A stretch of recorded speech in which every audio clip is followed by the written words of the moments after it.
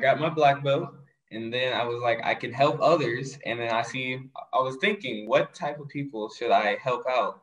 And I was like, kids? No, there's a lot of stuff for kids out there. And then I was like, the elderly. I was like, my grandma, she doesn't get a lot of attention because she lives by herself. And I was like, maybe other grandmas feel the exact same way. And I know my grandma loves when I come and hang out with her. So why not come out and hang out with other grandmas?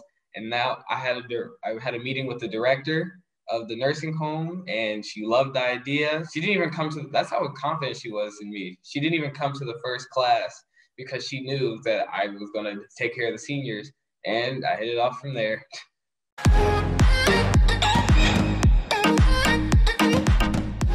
Hi, I'm Dr. Linda Ulrich, founder of the Goodness Exchange and host of the Conspiracy of Goodness podcast. On this podcast, you're going to hear from countless innovators around the world, countless social entrepreneurs, countless really good people who are changing the future for us all in some way. They've got ideas, they've got projects that we should be hearing about on the news every day, just as much as the doom and gloom. But for some reason, that version of reality, that balanced view of what's happening in the world is not reaching us. But here on this podcast, you're going to not only hear these folks' stories, but you're going to find ways in your own life to use the lessons they're sharing with us. These folks that I'm talking to on the Conspiracy of Goodness are leading an enormous wave of goodness and progress happening in the world that almost no one knows about. But if you join us here, you will have the edge on this opening of a new era, and you will find a spring in your step again. So today's guest is just an amazing person. He made my heart soar to talk with him. This is a rebroadcast of an interview with a 16-year-old Jeffrey Wall Jr. Jeffrey is like so many millions of other young people that we're just not hearing enough about. He asked himself one day what he could do in his community to make the world a better place for others.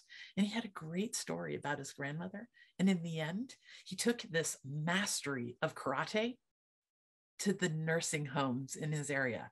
And he formed a nonprofit at age 16 that is teaching folks in nursing homes karate, and more importantly, the self-confidence and the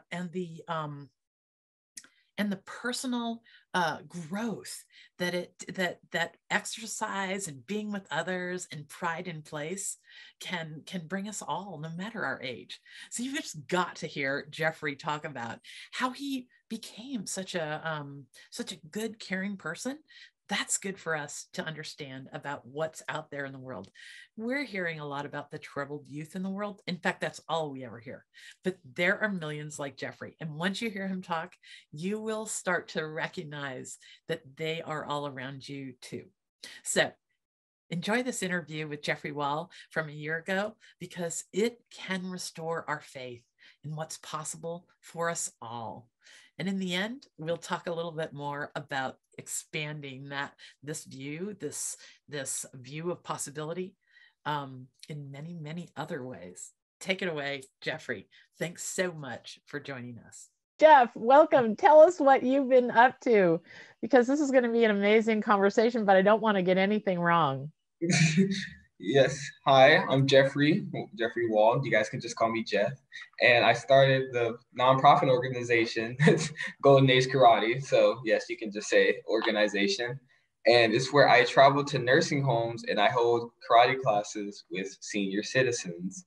So we take it easy and do light exercises and some basic martial arts techniques. And at the end, they get to kick my butt. So that's probably the most fun time for them, especially. Yeah, I did see some amazing video when I was doing my homework for this episode. We recently featured Jeffrey's work at Ever Widening Circles in an article early end of March, early April, 2021, maybe just two weeks ago or so. And my team at Ever Widening Circles was so impressed with your work and the interaction they had with you that they said, Dr. Linda, you've just got to interview Jeff. He's got a message for the world that's so big and so important for our times. Thank So, you. so here we are. Hey, as I said, I did some homework and I had 2 pages of notes of stuff that I wanted to ask you about. Yeah, sounds good. Let's get into it. Okay, all right, let's get to it. So Jeff, one of the first videos that I saw, you said the first time you went to a dojo, they asked you to do some sort of a kick, or you offered that, and the person at the dojo knew instantly that you were in your zone of genius with this. Tell us about that moment, because I've got some questions about how that works and sometimes doesn't work in people's lives. Yeah, yeah. So I was about 6 years old when I started, and I just went up to the instructor, right? And I bowed to him because he taught me how to do that right away. And then I don't know why or what got into me, but I just did a straight up axe kick all the way up, and my leg was all the way to the sky. And I didn't even know I could do that because I've never tried that before. And then the instructor was like, "Yep, this is the one." So this is something I've been watching. I've been a dentist for 30 years, Jeff, and I've been a different kind of dentist. I've been really deeply involved in the lives of our patients, and really know people's arc of time. And I've seen this over and over, in parenting and families, is that sometimes a kid comes into the world with their own unique alchemy that's not related to our alchemy at all, or anything we knew, or anything we even valued up to that moment. Was your family, do you come from people who were involved in martial arts? Not at all. Nobody that I know in my family did martial arts at all. Like, Wow. even to this day, I still don't. Well, actually, my cousins, my little cousins, they started martial arts like after they saw me doing not this was before Golden Age karate and stuff, but Carson and Colin, my 2 cousins, they started martial arts after they saw me. I think I had my green belt at the time is when they started, or red belt. It was one of those two. I can't remember exactly, but they started doing it like right after they saw me. But And you they're don't not, come from generations of people who did no, martial arts. not at all. So that's something, I like. I love to talk to families about the ones that embrace this little unique person that they've discovered has this whole talent. For instance, my husband was captain of the basketball team at Kentucky. And we did produce some very big children, and they did play basketball. But what if one of them had really been into chess? I often wonder, what kind of parenting challenge that would have been. Tell me, in that light, the kind of things that seem to work for you as far as, the parenting that you got once this talent was discovered. So my parents have like always taught me that kindness rules everything. And so and martial arts, and the discipline I got out of martial arts was just amazing. So they was already like, okay, you gotta do this.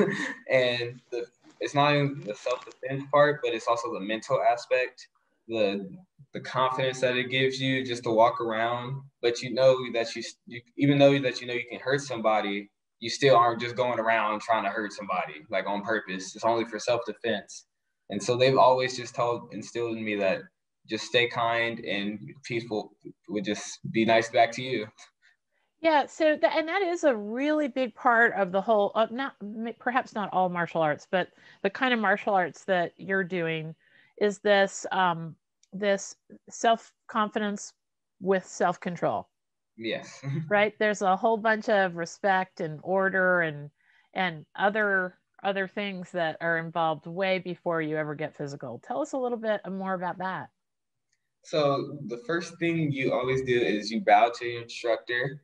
So like that's already a sign of respect that you're already learning at such a young age. Because many of our students, they start at like they're like 7. Like a lot of them we started around my age or different ages, like 9, 10, all those ages. So that's still instilling in them like a respect level that you have for different people.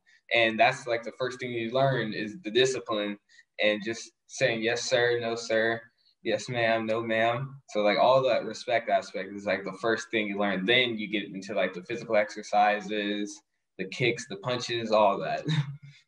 but it's really about the self-discipline not to use the force and the power.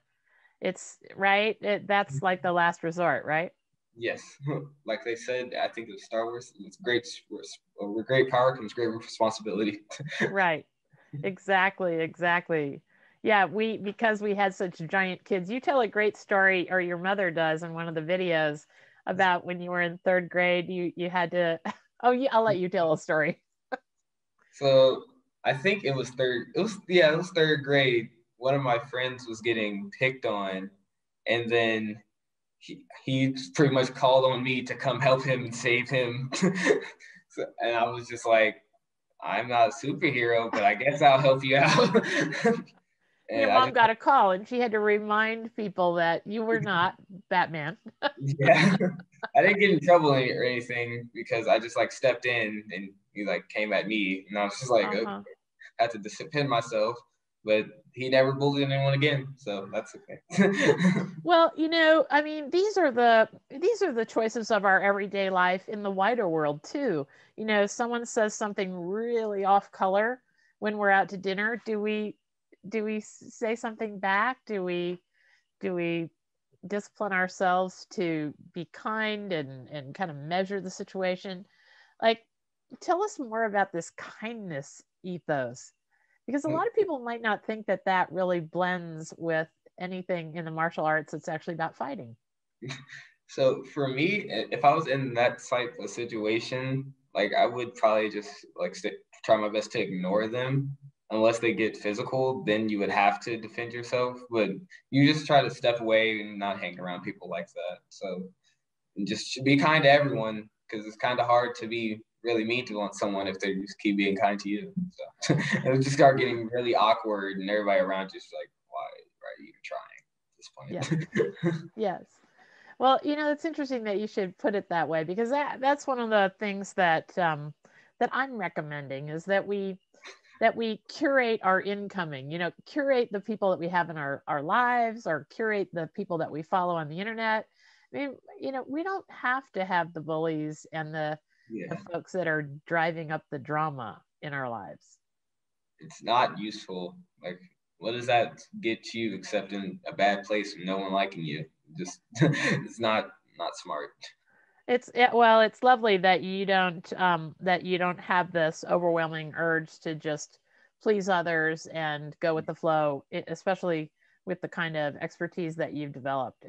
It's super.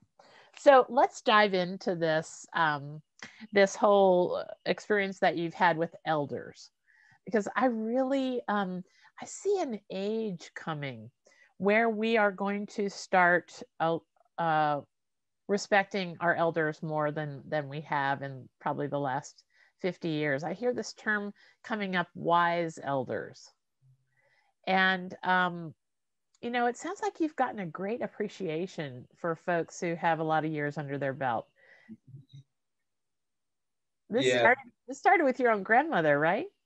Yes, because I was actually just over her house this weekend. Like so I always go over my grandma's house because she lives by herself, and like I'm pretty much like one of the only people. Me and my other cousins go over her house like all the time. But I normally go by myself and just like hang with my grandma because it's for me it's like super fun. I don't know why. I've just always had the urge. Can I go over my Grammy's? Like that's what we call her, Grammy. So I always just love going over her house. Oh, great. And you kind of saw this as something that you could do to help her fitness or her loneliness, or where did you see the martial arts connecting with her, or did you just learn that this was a thing by your time with her? I learned that the loneliness is like real for them. And then I was decided when I was 13 that I wanted to do something else and helpful. And then when I turned 14, I actually started Golden Age Karate. So Amazing.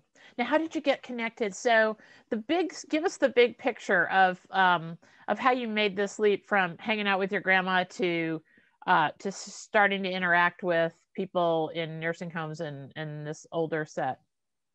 so I got my black belt, and then I was like, I can help others. And then I was thinking, what type of people should I help out? And I was like, kids? No, there's a lot of stuff for kids out there. And then I was like, the elderly. I was like, my grandma, she doesn't get a lot of attention because she lives by herself. And I was like, maybe other grandmas feel the exact same way. And I know my grandma loves when I come and hang out with her. So why not come out and hang out with other grandmas? And now I had a meeting with the director of the nursing home, and she loved the idea. She didn't even come to, that's how confident she was in me. She didn't even come to the first class because she knew that I was going to take care of the seniors, and I hit it off from there. That is such that, I don't want to brush over that. There's a lot that goes into that little part of your story. First, you had to have the wherewithal to sort of, did you have to come up with sort of a pitch, like how you were going to talk to her about what you wanted to do, the person at the nursing home whose approval you needed? Like, how do you make that first meeting? How do you have that conversation? Why did she think it was such an obvious win? Yeah, I like made a whole, like the day before I made a whole game plan. I was like pretty much what I was gonna say. I was pretty much scripted, except like I just had it memorized instead of like reading off something. I went to work with your seniors, and like I had to remember everything I was gonna say, and then I pretty much just sold it to her, like how like I could tell her mood was changing throughout the thing. Like, oh, this might be pretty cool. So just had to sell it. Wow. Okay. So if you get through the gatekeeper, because that's what we all have to do. I know a lot of people that listen to this podcast are doing what they can with what they have to give to the world, just like you and I both. Yeah. So first you have this part. You have to get over that hump where you pitch the idea to others and they give you the thumbs up. So then what? How did you know anyone would show up? And what was the actual machinations of how your first class came to be?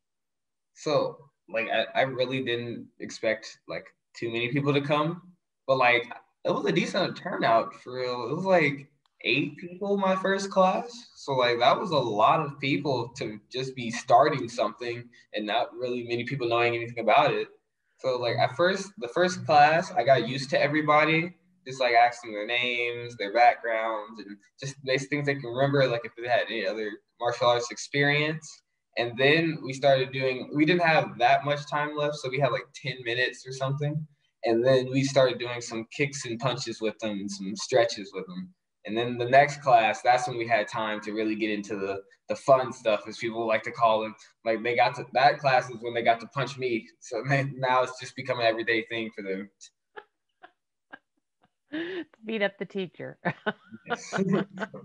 Beat up well, the there's some great video of these classes online, and we're really good about putting things like this in the show notes. So I'll make sure Brittany puts pretty much all the things that I looked at before I interviewed you here today. There's just some things that you can't help but smile. Yeah. Now, one of the things that you said, it was just a passing comment, but I'd love to get you to flesh it out if you have more thoughts on it. You said that one of your goals was to give them the confidence to step out of the house. Tell me what you mean by that. So for some of the seniors, like I'll give you an example. One of my seniors actually was heading out of a grocery store and she got her purse taken. And that was like a shocking moment for her. She pretty much was just standing there, just standing still in shock. And now that she has come to the classes, she says she feels more confident and more ready to come outside the house if something like that happens.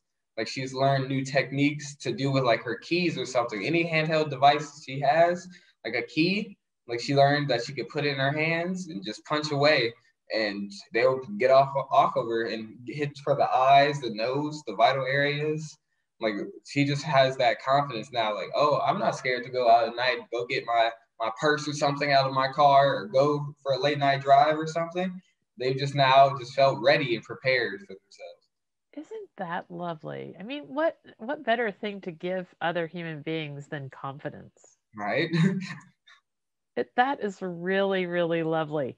One of the things that you just reminded me about is this is the fact that one of the videos I saw, it was done, it had a backdrop of a really popular pop song. It was very good. And I noticed that that all of the students were in the martial arts garb. The gi. The gi, yeah. And, every one of them looked strong and confident. You can see it in their eyes. Yeah, it was so weird. Their posture was different. And I don't know. Talk to me about that. Do you see that yourself? So I could definitely tell in like the beginning, like some of them just like didn't have the confidence all the way up there. They were slouching over, like a little bit shy. You could definitely tell that they weren't like used to doing anything. And then now I just see them walking like this, their chest all out, they're all ready. I'm like, oh, I see a little difference in you now. Got a little bit of pep in their step. Like, it's just see the change, just the growth. Like somebody. Wow, that's just so great. Now, how did you know what to do and what not to do physically with people? I think there's quite a science around exercise for folks who have some years under their belt. Did you do a little self-study so you knew what not to do and what to do and all that?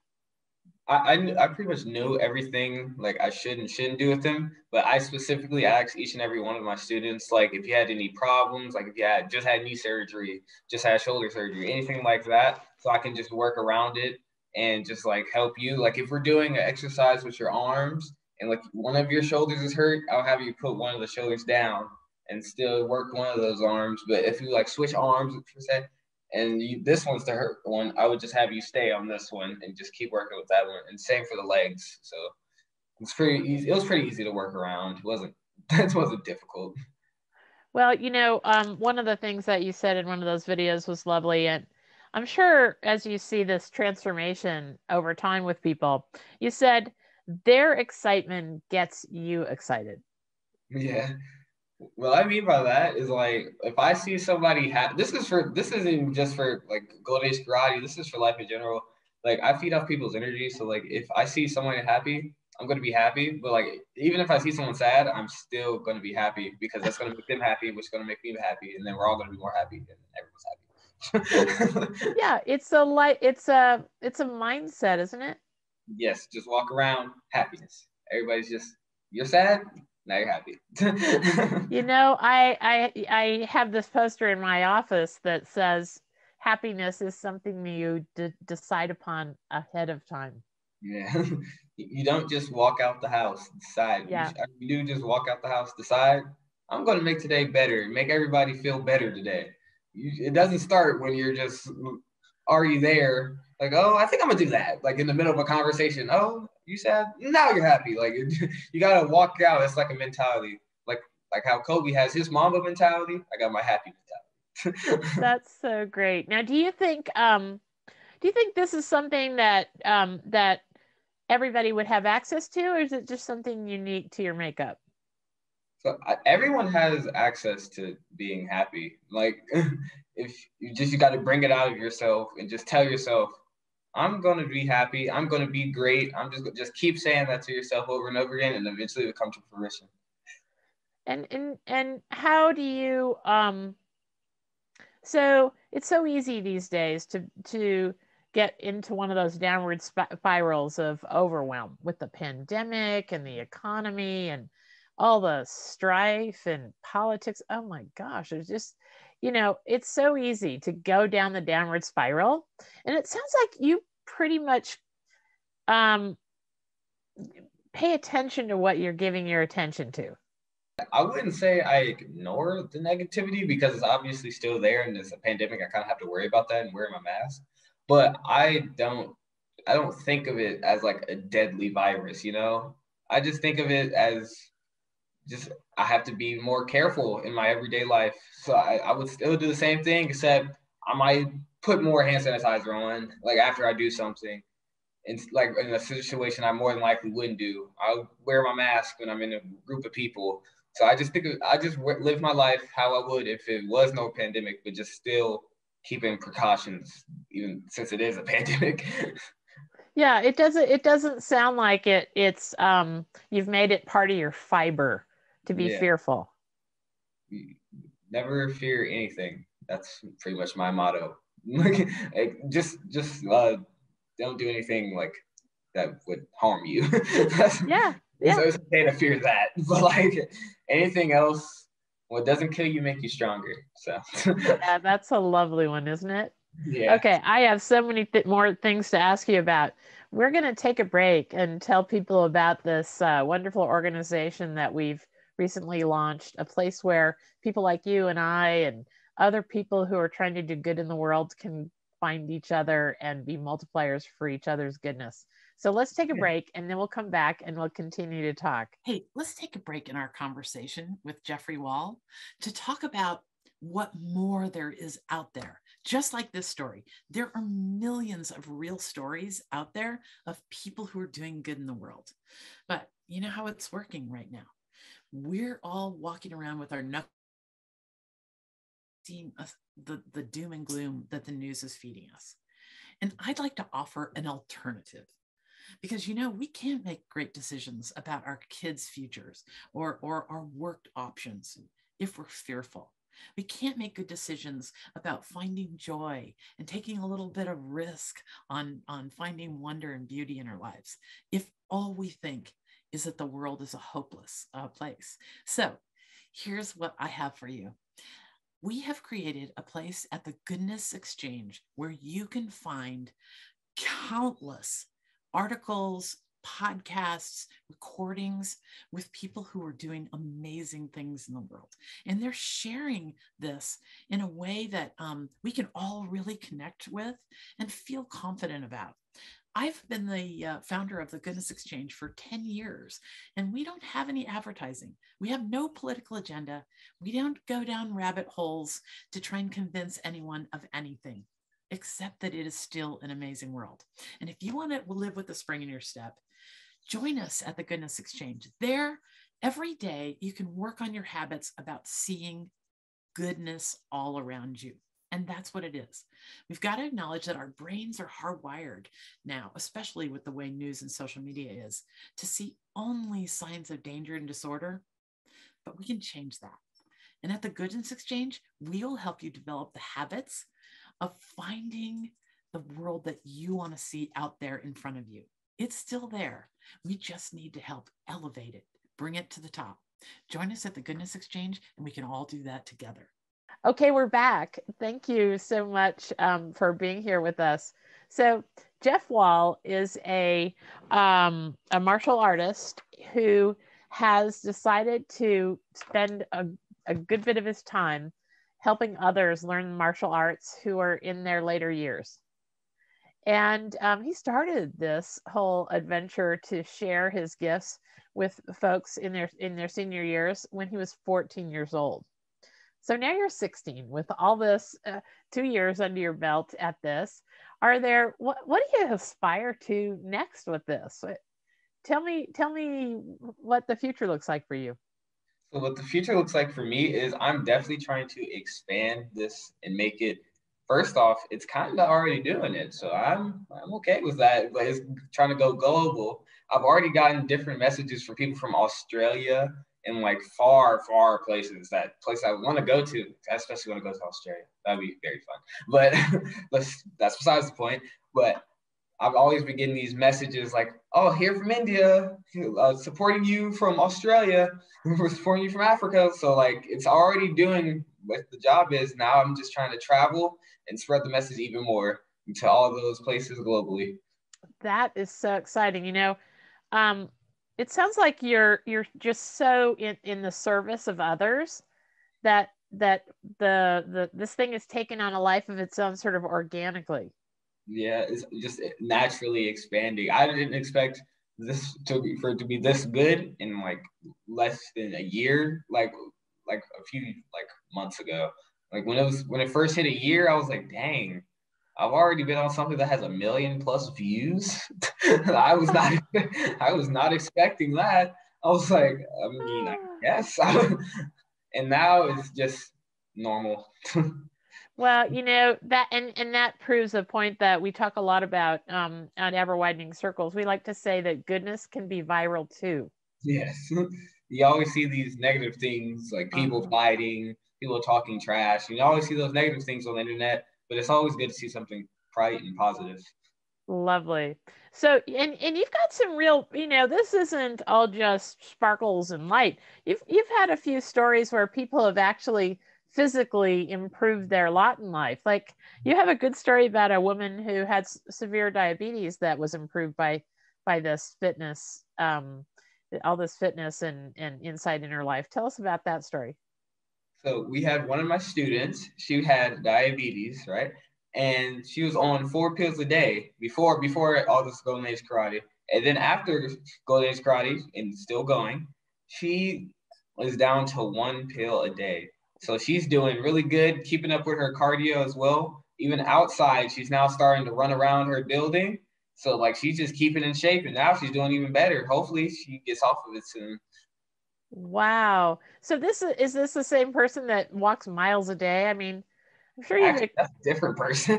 Oh, that's another person. Another person, Miss Sandy. She gets on her treadmill and walks 8 miles a day. I was like, I don't even do that, Miss.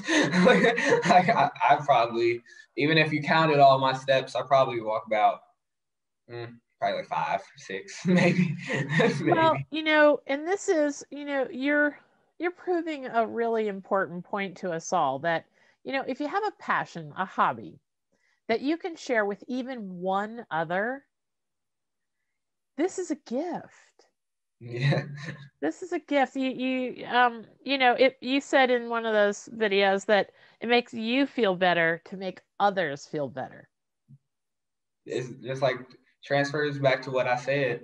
When someone else, I feed off energy. If somebody's feeling happy, then I'm gonna feel happy too. So like it just helps string it up. Everybody just all feel happy. All right. So this is what we need. Yeah, definitely. We need some of this going on in this world.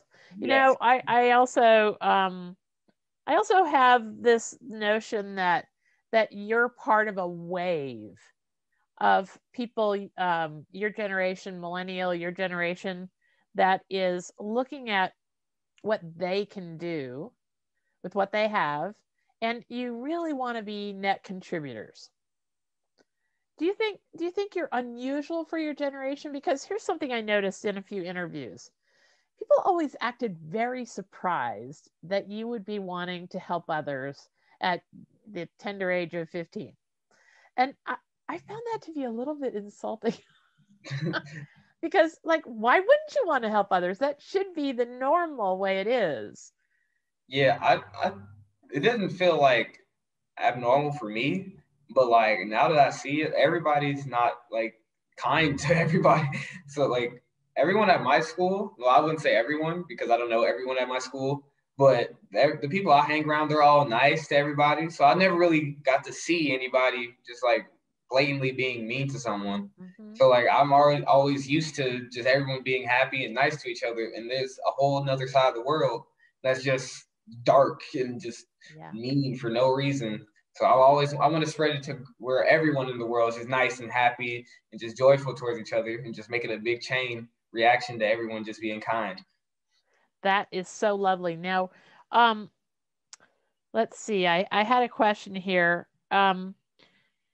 With the Golden Age Karate nonprofit, is there like a website? Can people actually look this up and help you? Can they donate to you? How do people connect with you in this and help?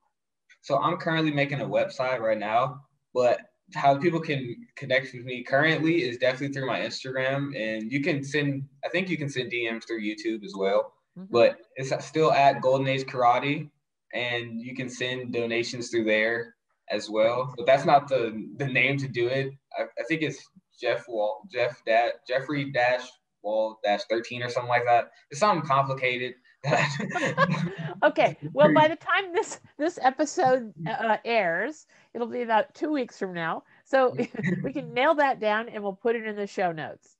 Okay, that sounds good. Because I know there will be people who want to do what they can to help you grow this movement.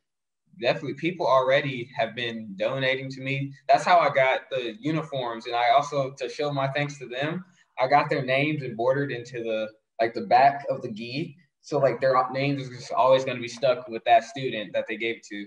and I raised enough money to get some uniforms for all of my students. So that just you can see that people actually want to help me with my organization. I tell you, it made all the difference in the world. There was something different about those folks once they put on the gi. I don't know. My brain stopped focusing on how old anyone was. Yeah, it just looked like they were powerful and doing what they could do. Yeah, it looks like they turned into superheroes. Like everyone's just like, now they got the gi on. They're like, yeah, you guys can't stop me. I know. It was so awesome. It was so awesome.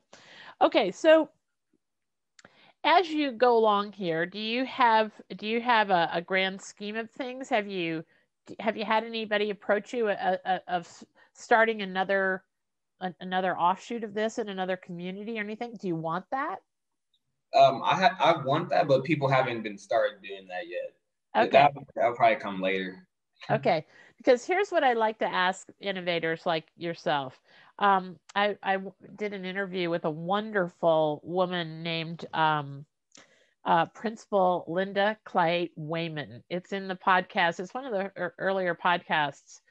And Principal Wayman is the woman who turned around the fourth most dangerous high school in America by loving kids. She has this amazing message. And I asked her the question I'm going to ask you, and somebody heard that podcast, and her project got funded shortly afterwards. So I like to ask people doing the kinds of things you're doing, is there one thing that if it happened in the next couple of weeks would change everything, would help you launch, would help you get to the next level that you'd like to see this project? What do you need? There's not one specific thing, but like anything helps. Like the donations, like if you send like an old uniform that you have, like anything would help. Like it's not specific something that I need, but everything. That's it. Everything helps. Okay, like my kids all did martial arts. I've got a lot of the belts and things like that. I just couldn't bear to part with. If people have these sort of things around, that you would take those? Yes, definitely. Oh, see right there. Oh, I don't know if you can see, but got my belts right here. Okay. All right, great. Oh, I think the chair might be in the way. No, I can see, and you look at Jeff, I feel bad. I noticed every other person gave you the opportunity to talk about all the actual competitions that you've done, and I haven't even said a word about it. Tell me about some of the competitions that you've been in, and kind of that arc of competition, how that's gone for you. So I'll probably say my favorite one first. So my favorite tournament would probably be the Hall of Fame tournament, partially because I got inducted to the Hall of Fame when I was 10. So that probably helps a little bit. And that's like a yearly tournament. It's in Indiana.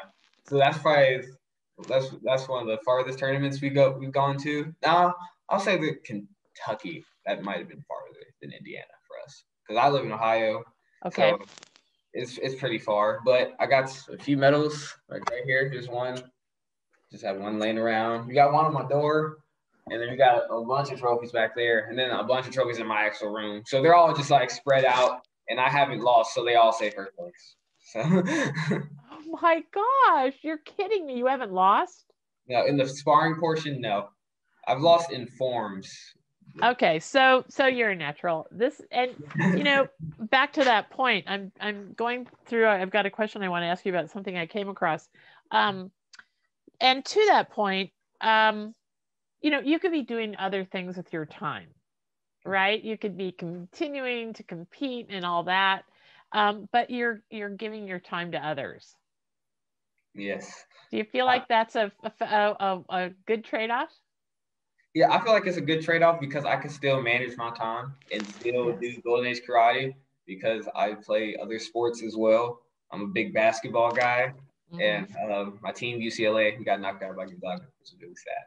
But I still got time to manage and do everything, still try to go to competitions when we have them, and just stay on track and stay with my schoolwork. Nice. So I was looking at, I came across this way of thinking about managing your time recently. And it was taken from a martial arts person who made a point to say that we can't always be fighting. He said that you have to have a part of your day that's active rest. Now, that means you're really resting, not resting and scrolling through your Facebook page, not resting and just watching whatever on Netflix, but truly resting. He said you have to have active rest. You have to have at least about 5 hours a day training. And then the fighting should be just a couple hours a day. Now, he was using a metaphor for business. So the training part of business, of course, is learning about your customers, learning about your business, learning new skills and all that stuff. And he was making the point that most of us usually spend all our day fighting. I want to get your take on this, these parts of the equation. So do you actively rest? Like, what do you do? Are you into anything else? You just told us you're into basketball and so forth, but what do you do to rest? I definitely need my daily nap. So like literally resting, I definitely need that. It's not, my naps aren't long. They're like an hour. And then I just get up and go do something else like basketball. I just go and dribble around. I practice my forms. So like I still do everything and train and then like go to like actual practice like after I do all that. So I still have time for resting and then text people and all that stuff. Good stuff, but then I still gotta have that nap. That's probably my favorite part of the day because that nap after school, oh, I'm telling you, it's different. I'm telling you that after Hold on school, to that thought. Never change. Never change. I have the same schedule pretty much every day. It's easy to let go of that rest, that nap, that resting part of the day when you become a busy person with lots of things that you think you need to do. So how much do you train, Jeff? So I normally train like some after school. I have like football practice and that's lifting and stuff like that. And then I like it depends on the day. Like that's only like Tuesdays and Fridays. And then I have karate practice, which would be like not 2 to 5, but it would be 5 to 7.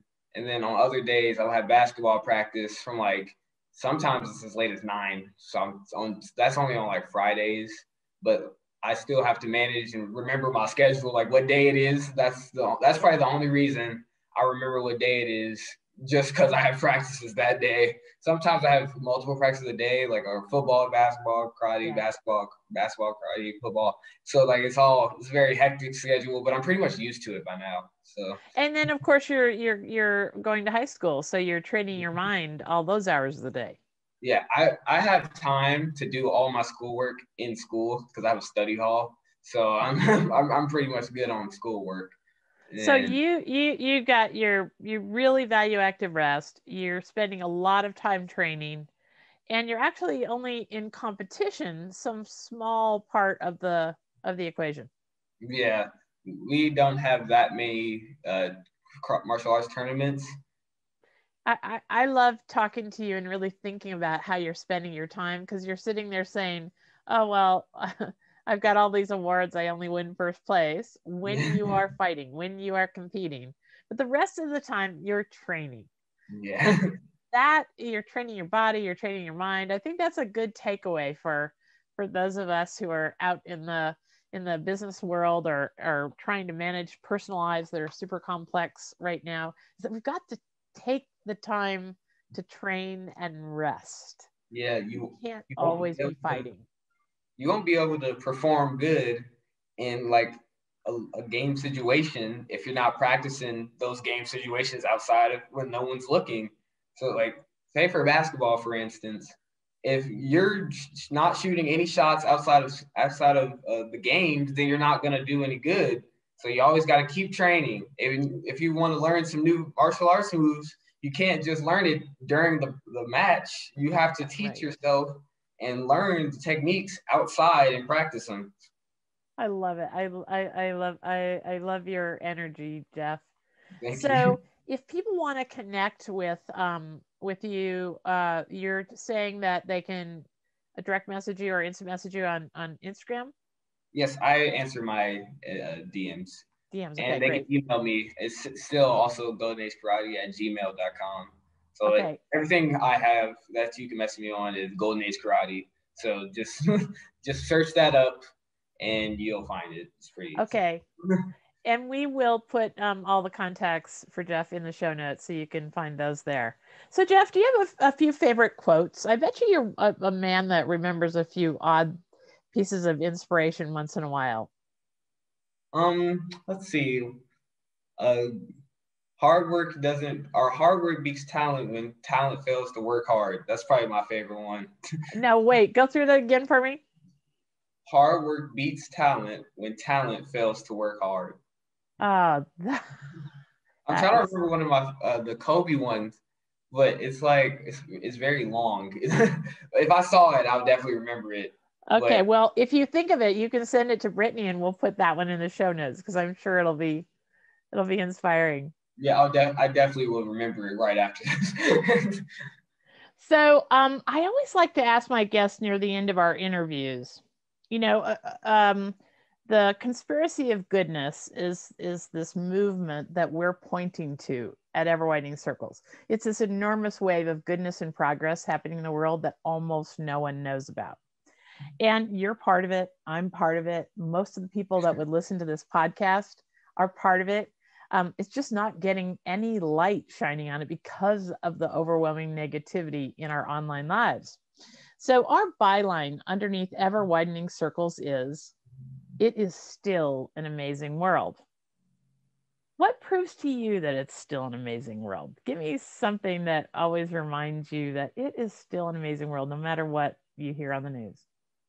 So what gives that to me is when I'm just like walking outside and I see somebody, like one of my friends, like if I see them like out mowing someone else's lawn, like I just like, they're still good in the world, because I know they don't live there. So like I'm assuming they're doing something for them. Or when one of my friends, he asked me to go when it snows bad here. So like he asked me, hey, let's go shovel some snow. I was like, oh, it's still good in the world. So like some of my friends are like great examples of it. Yeah. Oh, that is a great way to wrap up today's interview. I am so delighted that we got to talk, Jeff. Thank you. We'll make sure to connect as many people as we can to your work and aspirations. Definitely. Thank you. So please check out the show notes for anything that Jeffrey and I talked about today. Hey, thanks for listening to this terrific conversation I had with Jeffrey Well. I'm telling you, when I meet young people like this, I know the future is going to be safe with them. Let's not allow the negative news cycle, the craziness on social media to color our perspective about young people.